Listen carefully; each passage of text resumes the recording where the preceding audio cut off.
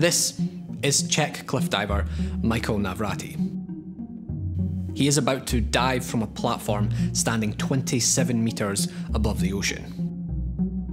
It will take him almost 3 seconds to reach the water.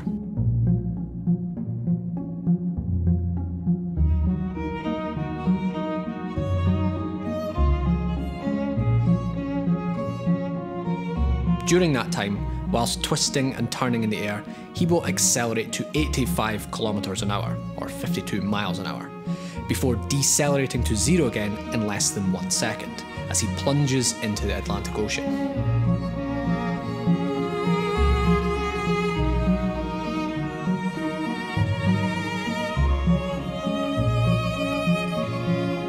This is Red Bull cliff diving, and it's absolutely mental.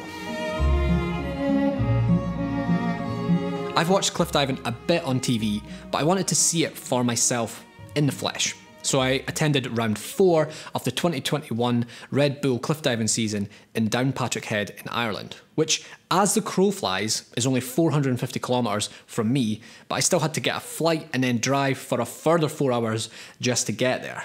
This place is remote. Watching this in person at the cliff edge blew my mind. This sport is nuts. Cliff diving in its structure is almost identical to Olympic diving. Competitors each perform 4 dives, which are scored based on difficulty and execution by a group of judges. First place is then awarded to the diver with the highest accumulated score. I asked one of the judges what constitutes a dive with a perfect 10 score. So we can split the dive in 3 big categories, right? So we have the takeoff, then after we have in the air, how the dive looks in the air, and the entry. So we're looking for a strong jump, you know, very powerful, beautiful height, not so far from the platform or the cliff. You need to keep a very good distance. You want the toes pointed, you want the legs super straight, you know, very, very beautiful position. And of course the entry, as you know, you want no splash. So when they enter the water, no splash, perfect entry, you don't want to see anything. So that's the main goal. The difference from Olympic diving is you're jumping off a cliff. Instead of 10 meters, as is the case with Olympic diving, men jump from a height of 27 meters, and women at this venue from 23 meters. In addition to diving from the platform, there are also dives performed directly from the cliff edge. More on that later. Let's talk about the height. 27 meters, almost 90 feet up, is a long way. The acceleration when falling is actually almost exactly like a perfect start in a McLaren F1, up to 85 kilometers an hour in about 2.5 seconds, and then imagine stopping from that speed in under a second. In a car, you would need big, powerful, modern hydraulic brakes and a seatbelt, but the cliff divers do this in just a pair of Speedos. As they plunge through the cold water, their speed decreases rapidly and they travel a further 8 meters under the water just to slow down. To end the dive, the aim is to enter the water as much like a pencil as possible, perfectly straight and streamlined, with all your core muscles engaged to keep your arms and legs from spreading out under the force of the water and causing injury. Look at how tense divers are at this part. If the divers mess this part up, there are real consequences. Getting knocked out in the water, or even just injured so that you can't swim, means big trouble. Notice that you'll never see a cliff diver intentionally enter the water head first like in Olympic diving. At the Olympics, they land hand first. They land always on their hand, so, you know, like this. But 27 meters, they're not allowed to.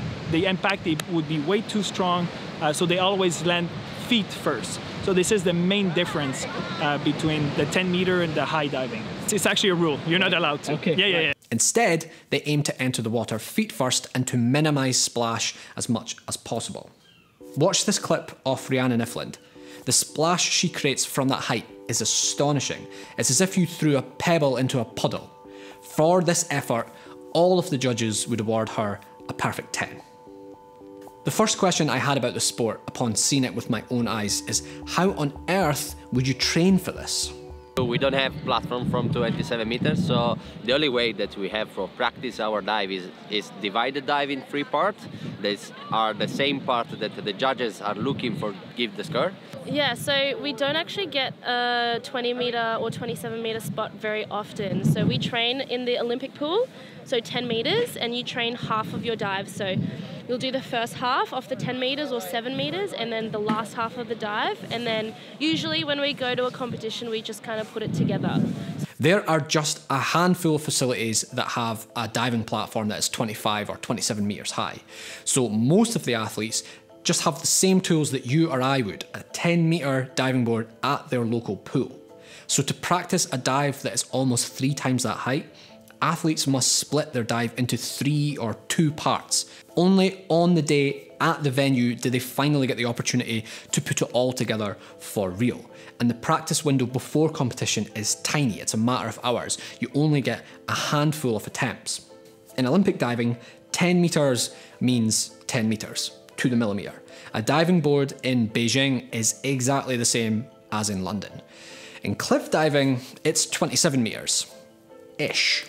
The platform can be as high as 28 or as low as 26, and the cliff edge, well, that's just whatever the cliff edge happens to be. The water level is constantly moving up and down with the waves, and let's not forget that this whole area is tidal. A lot of the time you might see athletes shouting below to the poorly named divers, let's just call them the safety team. Sometimes they're asking them to make a splash in the water below. This is to aid the cliff diver's perception of height. Since height is directly influential on how you'll spin in order to land straight, the divers use sight to guide them. In order to enter the water perfectly straight, the athletes need to time their rotations, and the scoring is so harsh, any bending of the legs or deviation from the perfect position to tune that rotation is brutally marked down. Athletes have to perfect their dives in that tiny practice window and adjust for changes in height and conditions.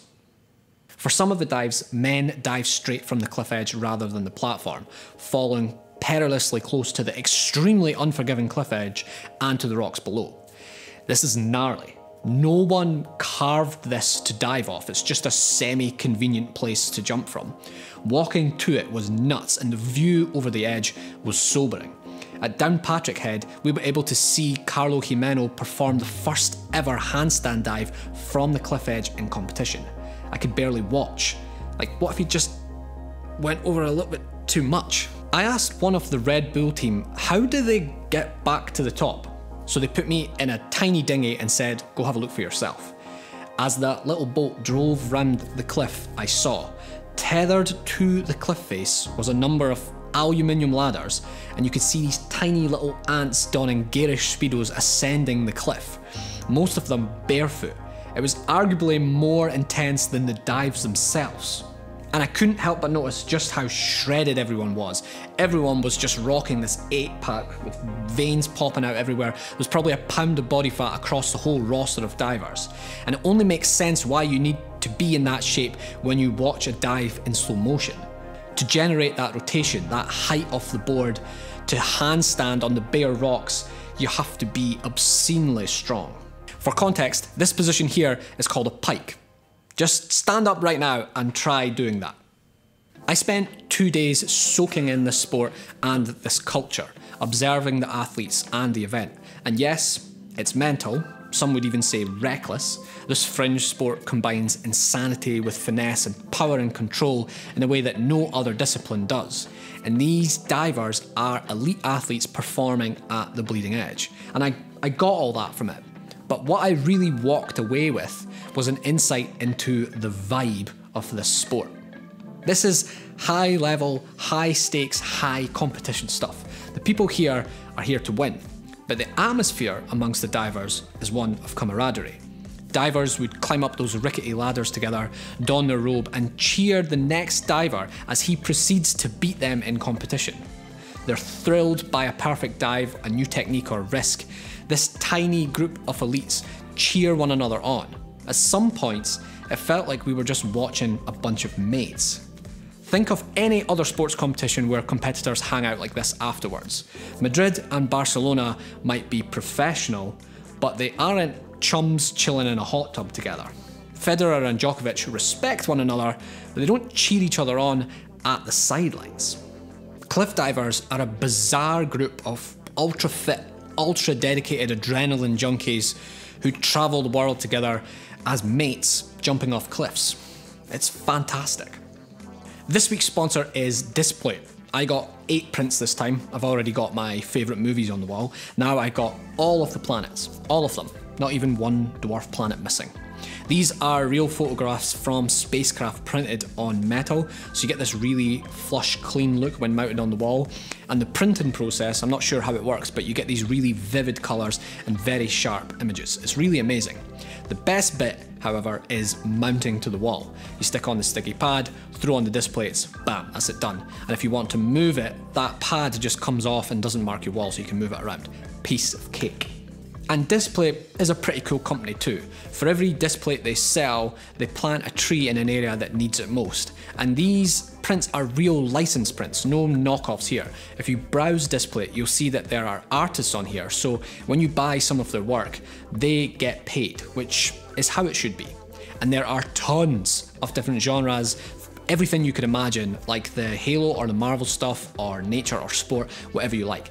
These are perfect for a gift. And they're doing a Black Friday sale. Savings start at 34%, and if you buy 5 or more, you get 42% off. That offer ends on December 5th, so hurry, go get it in time for Christmas. Thank you very much to Display for sponsoring this video, and thank you very much for watching. I hope you enjoyed this one, and I'll see you next time. Peace.